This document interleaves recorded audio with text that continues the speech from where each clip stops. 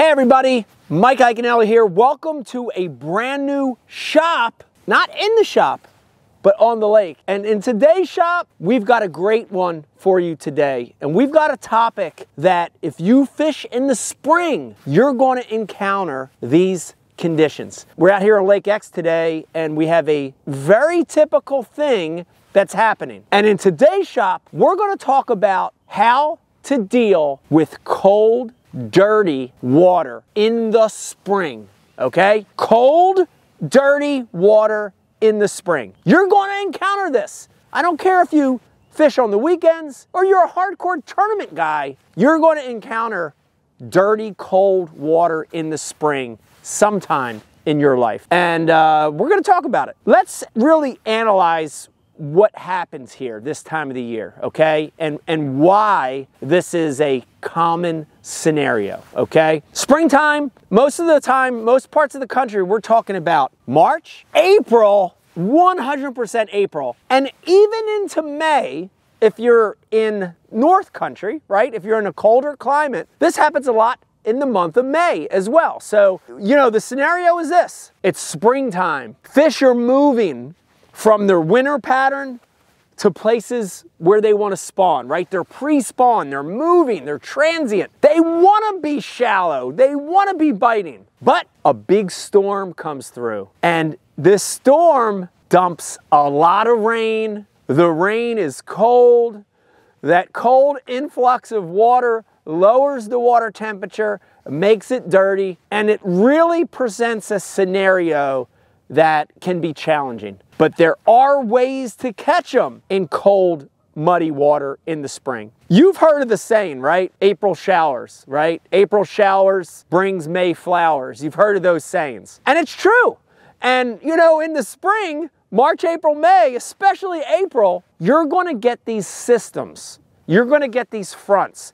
And especially the ones that come from the north, the northeast, the northwest, that are bringing a lot of water into your favorite lake, river, reservoir, whatever you're fishing. It's dumping a lot of rain. And when these systems come from the north instead of the south, unfortunately, that rain is cold. So every spring like clockwork, what you're looking at right now is what we're going to be dealing with. So before I get into the baits and how I approach it, I do want to real quick throw the other scenario at you. And I think it's important to address this other one. About 30% of the time, a system will come through in March, April, and May, spring showers, but the system comes from the south or the southwest. And guess what? The rain that's dumped, the incoming water that's dumped into that lake or river or reservoir is warm rain, not cold rain, okay? That's a whole different scenario, but I wanted to address it real quick.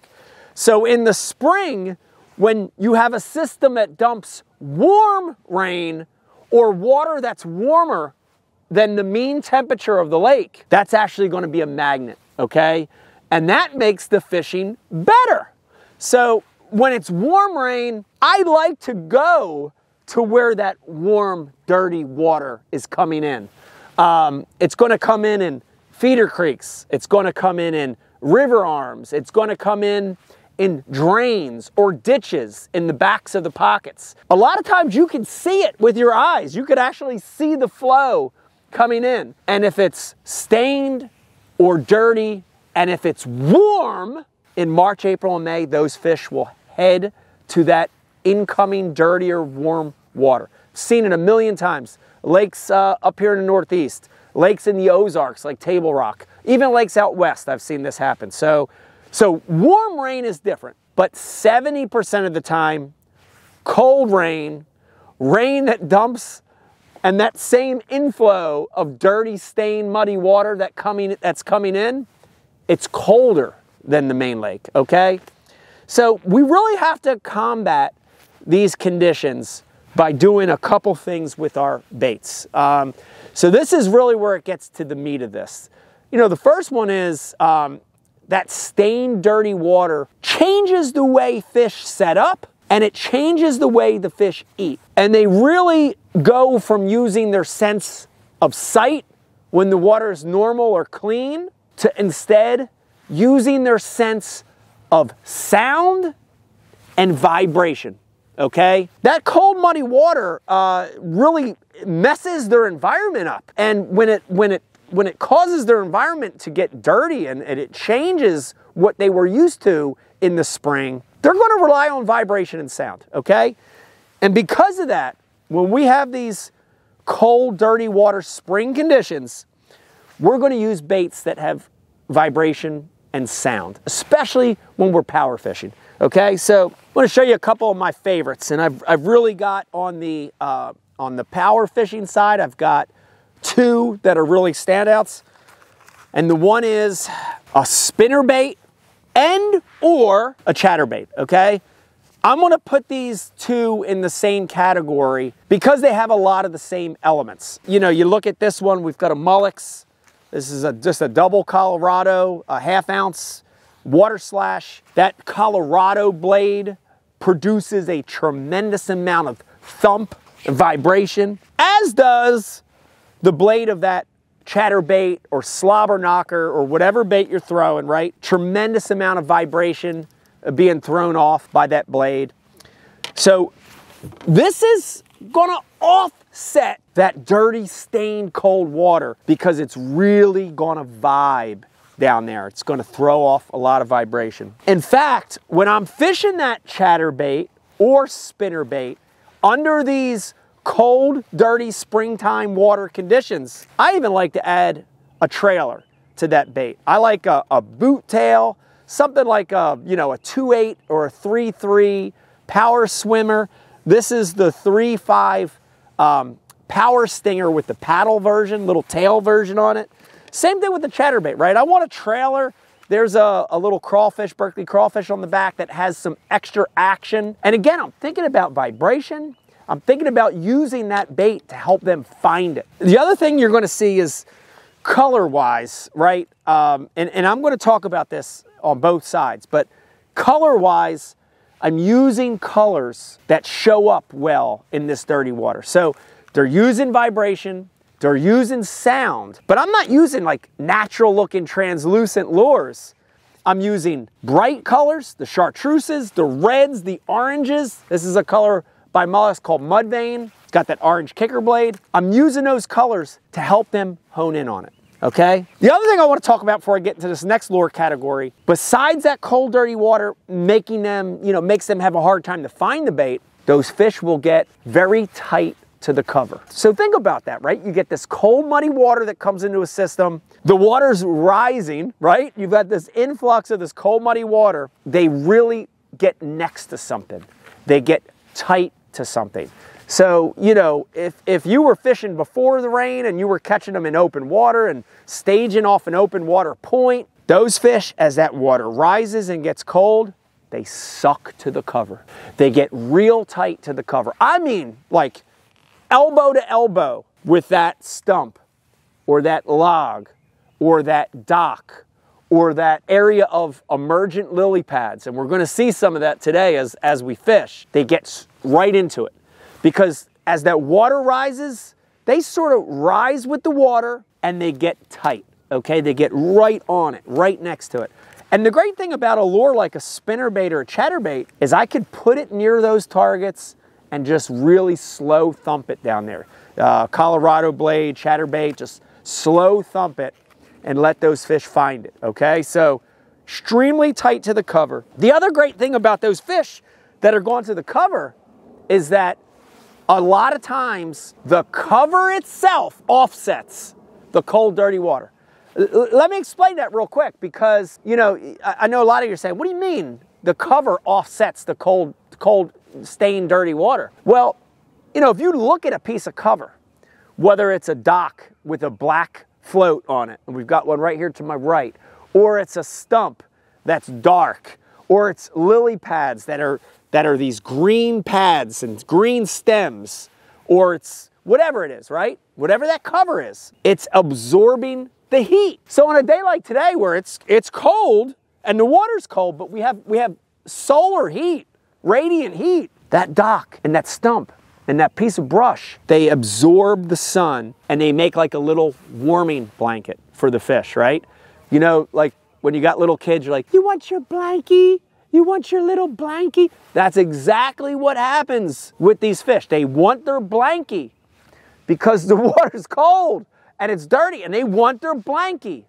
So they suck tight the cover. They generally rise with the rising water, but we need vibration and we need sound to help them fish find it. On the sound side, I've got two that I love in this dirty, cold water spring conditions. The one's not gonna come as a surprise at all. A lipless vibration bait, AKA rattle trap or trap. You've heard them called that. This is actually the Warpig by Berkley. And I don't even have it out of the pack yet. I'm gonna tie it on here in a second, but you can hear it, guys. Load it with BB shot, load it with rattles, has vibration. If you look at the Warpig, has a very broad front to it, a very broad, wide head. That's gonna give it that broad hunting action. So you got sound, you got vibration. Again, look at the colors, right? Chartreuses, oranges, reds, bright colors to help them find it. So lipless vibration and a crankbait. Now, you know, this is a Berkley Fritz side, which is perfect for the cold, muddy water. It has a little bit of vibration. It's tight though, but this is the clicking Fritz side. So under these conditions, cold, dirty water in the spring, March, April, May, lipless vibration, tight wobble crankbait, but a tight wobble crankbait that has rattle. So click and Fritz side, baits that have some rattles for sound. Again, I'm fishing them not just in the open water out in the middle of nowhere, but I'm fishing them tight to the cover. I'm fishing them in that newly flooded conditions, right?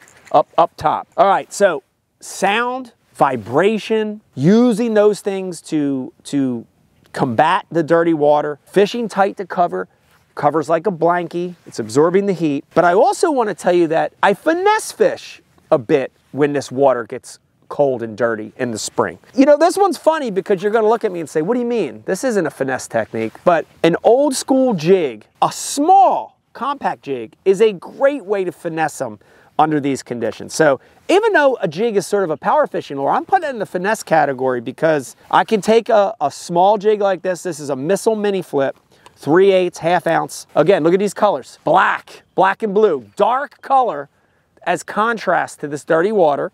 You know, or here's green pumpkin with orange. I could put some orange in the bait. I'm going to use this same bait and finesse those fish that have risen with that cold, dirty water, right? So now I get around that dock and that stump. I'm throwing a spinnerbait, chatterbait, crankbait, all that. But if I really want to slow down and finesse them, and sometimes they don't want to chase, a jig to me is a cold spring, cold, dirty water springtime bait to slow down and finesse. So compact jig. And then last but not least, I don't want to not mention this, are plastics. And plastics are still great ways to catch them, even when the water's cold and dirty in the spring. And without a doubt, these are my two favorites. You know, you've heard me do, look on my channel's topic list. We've probably got 50 videos on this bait, but a soft stick bait, rigged wacky, or rigged on a shaky, or rigged Texas, is a very good bait in cold, dirty water in the spring. Just like that little jig, this is a great lure that I can clean up with, right? I can go back and really slow down on those same cover, the same blankie areas. I can slow down. I like the bigger stick baits. I want it to have a bigger presence in the water when it's dirty. The 5s, the 6s, and again, color to offset that dirty water. So this is Ike's Magic, black and blue with red flake, you know, using orange or chartreuse dyes to make it pop. It's all good. And then last but not least, big craze today on jig head minnows and jig head lures and swim baits. And really what I do under these cold, dirty conditions is I take those little natural translucent minnows off my jig head and I switch to an old school grub. And I'm using grubs, bright colors, chartreuses, black, green pumpkin with a bright orange tail, or stark white. There's a stark white. And I'm threading on the jig head, fishing it the same way I would those little finesse minnows and those little finesse translucent swim baits. But now I've got a bait that has a little more thump and vibration. This is a Berkley Power Grub, 4-inch. See that big curl tail? It's going to have vibration. and it's got more presence in the water. So this is another good little finesse application for when that water gets cold and dirty. All right, just wrapping it up, guys. Listen, and by the way, in a second here, I'm gonna stop talking. I'm gonna drop the trolling motor, and we're dealing with these conditions. These are real life conditions. We had, you ready for this? 4 inches of rain 3 days ago, and now we're dealing with the results of that cold rain.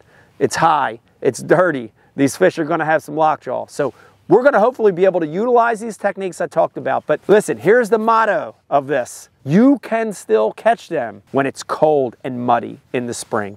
Spring rains are inevitable, and use these techniques, you know, tighter, slower, vibration and sound. Use color to help really find, you know, help them fish find the bait. Use those tricks. You can still catch them when it's those conditions. So cold, muddy water in the spring. Let's go fishing. Let's see if we can catch a couple. Okay, so guys, we're starting to fish out here, and you know, again, cold spring rains. This water level's high, and it's just around 50 degrees. Before this system came through, we had a water temperature that was 55, 56. So big drop in water temperature. And that was really the result of that cold, dirty water coming in, brought this temperature down. So 50 degrees, the good news is 50 degrees isn't ice cold, but these fish are definitely in shock. And we're gonna see if we can use some of these baits to help get these fish to bite. You know, the first thing we're fishing here, and I know you heard me talk about it, I just wanted to flesh this out a little more with you, is newly emerged lily pads. And you know, this time of the year in the spring, these pads, most of them aren't even to the surface. I'm fishing a little group right here as I'm talking to you, and with my eyes, I can see them. A lot of times too, if you look on your depth finder, they look like little white dots on your depth finder. But these pads are absorbers of the heat, right? So you see the sun out behind me here, and think about the shape of it, right? A lily pad's round. It's like a disc, right? It's like a heating disc, like a satellite. If you think about solar panels, right? They use the width and the length of that panel to absorb the sun. That's what these lily pads are doing. They're absorbing the heat. So even though the water's cold and dirty, even though these fish are sort of like in shock, they'll get into these pads and they'll use it as a blanket, right? They'll use it as a heat blanket. And you heard me mention it before, but chatterbait, spinnerbait right there, wake bait, rattle trap, perfect for fishing over these pads. And you know, I'm not burning it. You know, like I'm getting it out there, and I'm literally trying to bang the pads. I'm almost slow rolling it around the roots, you know, banging around there. But they're in there. When that water got dirty and cold, before the dirty cold water came, they were loose to the pads. When the dirty cold water came and came up, they got right in the pads, elbow to elbow with those pads. Yeah, it's pretty calm today. Been blowing for like a week.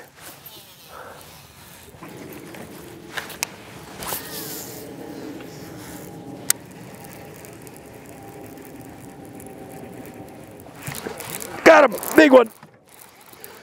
In the pads, in those pad stems. It's a big one, guys. That's a bass too! It's a big bass! Come right out of the pads, guys. Talked about those pads being, yeah. Guys, we talked about those. Oh man, that was awesome.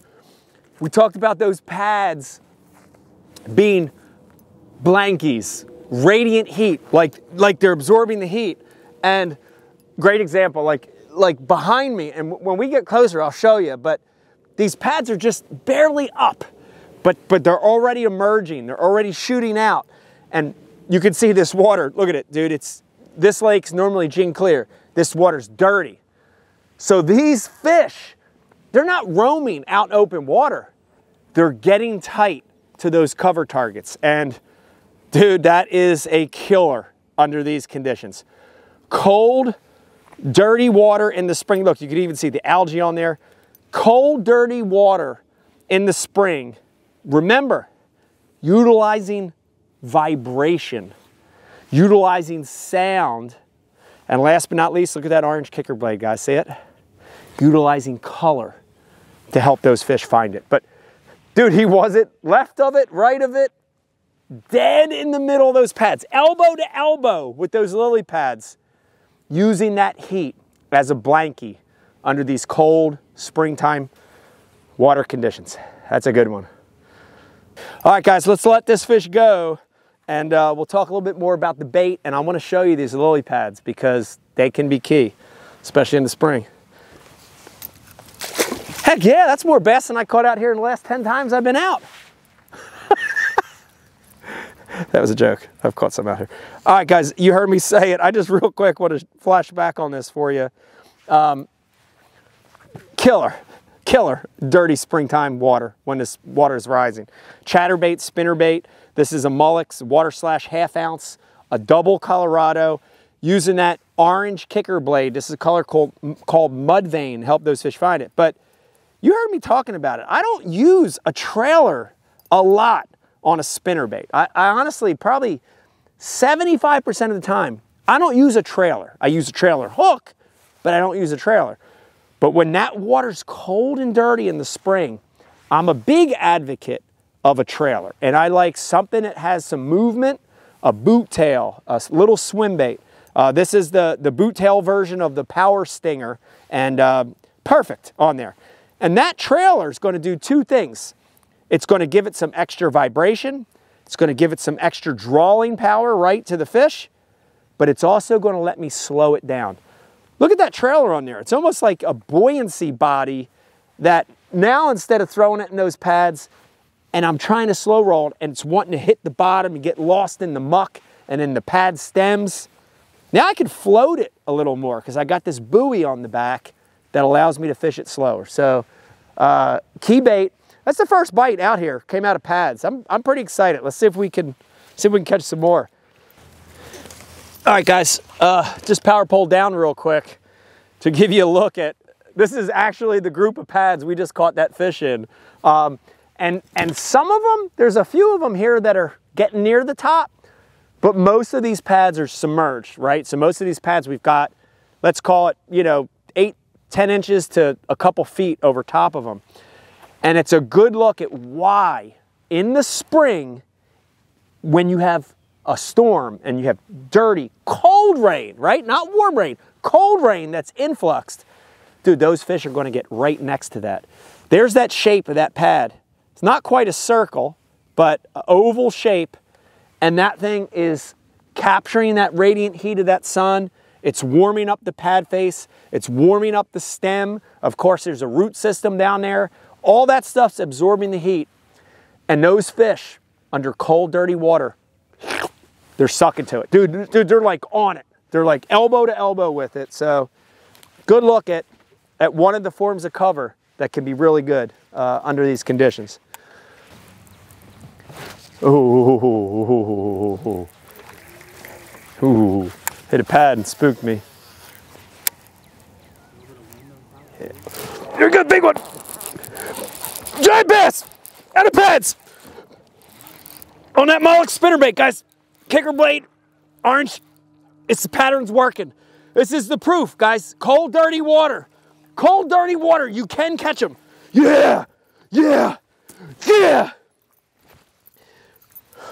Dude, if that's not a good look at why that spinnerbait is so good under these conditions, I don't know I mean, come on. Like, in his throat, look at it. No trailer hook, Berkley Power Stinger, paddling Power Stinger, because it's got the paddle tail in the back. Think about it. I know it sounds like a broken record, but in the spring, you're going to get cold, dirty water. Spring showers, April showers. It's going to happen. When that cold, dirty water comes rolling through, get tight to the cover. The cover, whether it's pads like we're fishing right now, or wood, or docks, or stumps, they're going to get right next to it, and they're going to use them as blankets. They're going to absorb that heat. They're also using it to ambush the bait. The bait's in there too, and that's a good look at it right there. Oh my gosh, dude. Talk about exciting. Look at that thing. Is that not crazy? And that's a chunk, dude. I mean, that is a pre-spawn chunk right there, dude. All right, let's let that fish go. Dude, look at the width of that thing. That fish isn't 16 inches long, and he's probably almost 3, 2 3/4 probably. Fat, thick fish. Mwah. Oh boy. Wow. Dude, there's nothing, in fishing, there's nothing better than going out and figuring it out, right? The puzzle. And, you know, again, cold, dirty water, don't write it off. Change up your presentation. Get tighter to the cover, use vibration, use sound, use color, a little bit of bright color to help those fish hone in on the bait. And you're gonna catch them. Dude, wow. I mean, absolutely, dude. I mean, look at this. Like, he actually like mangled it a little bit. He hit it so hard. Colorado blade. Look at that Colorado blade. I don't know if I'll call it a secret, but it's copper. It's not gold. It's not silver. It's copper. Copper. Copper. Copper. Dude. It's got a 3/8 missile mini flip. Green pumpkin, it's got the real bright orange in the skirt. The color is called Bammer Crawl. Get us a 3-inch. This is shape 108. This is that Berkley Powerbait Crawl. Should bite it down maybe a hair.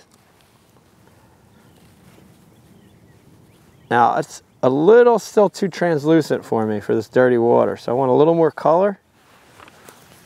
It's like an orange. Spike it. Go hit both those claws, front and back. Get a lot of color put on there. All right. Let's see.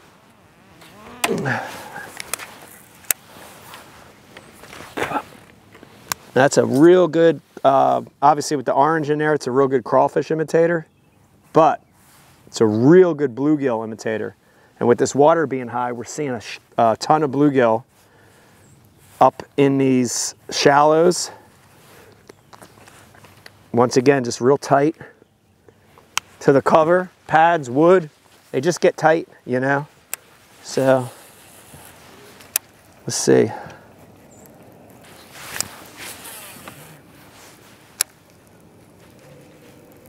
That little bush right there's it. We'll just fish this dock and then I'll get back to, I'm just really surprised. There he goes. There he goes. It's in that bush. Muddy, dirty, cold water. Tight to cover. All right, guys, there you go. We had a really good start fishing pads, and we kind of ran out of pads to fish.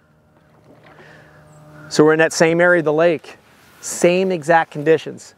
50-degree water temperature. This temperature has dropped over the last couple weeks. If you look, you can only see this bait 10, 12 inches down. Normally gin clear here. And cold, right? Cold, dirty water in the spring, fish wanting to be up spawning, but it's pushed them back. Remember the rules, guys. Sound, vibration, color. Look at that. That's that 1/2 ounce missile mini flip with a lot of orange in it. Use the spike it pen on that shape 108. Tight to cover. The last piece of the puzzle, right? They're going to get elbow to elbow with the cover. They're going to do that to have an ambush point, and they're going to do it to get warm. They're blankies. Guys, I hope you enjoyed this shop video on the water talking about cold spring rains and how to fish it, right? Cold, muddy water in the spring. If you like these shop videos, hit the subscribe button. You know you wanna. If you're already subscribed, tell your friends about this channel, Mike Iaconelli Fishing on YouTube. We're here to help you hopefully learn a few things and become a better angler. So, hope you enjoyed this shop talking about April cold water conditions. See you at the next one. Bye. Hey everybody, Mike Iaconelli out in the shop. Thanks for watching. And if you like this video, you have to check out that one, and I hope you like them.